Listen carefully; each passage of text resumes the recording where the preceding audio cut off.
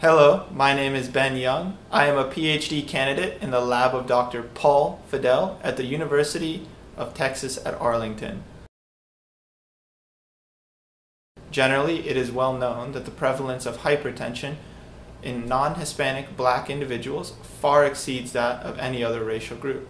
However, the underlying factors remain incompletely understood. So, related to the present study, there is growing interest in measuring beat-to-beat blood pressure variability because studies generally suggest that this type of variability provides prognostic information beyond that of other forms like 24-hour blood pressure monitoring or home-based monitoring.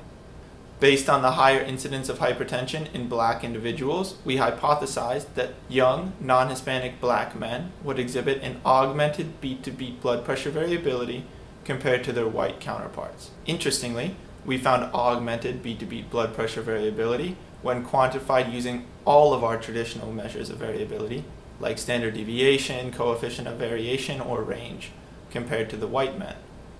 This occurred despite similar mean blood pressures between the groups. But none of these measures provide insight into where within the distribution that variability actually occurs, so we also applied a novel histogram methodology to quantify the distribution of blood pressure in our groups. What was interesting was that the black men exhibited a greater number of cardiac cycles on not only the high end, but also the low end of their blood pressure distribution, which we took to suggest that the black men may be experiencing larger swings in blood pressure. We were also interested in whether this variability might be a vascular or a cardiac effect, so we quantified distributions of total peripheral resistance and cardiac output as well.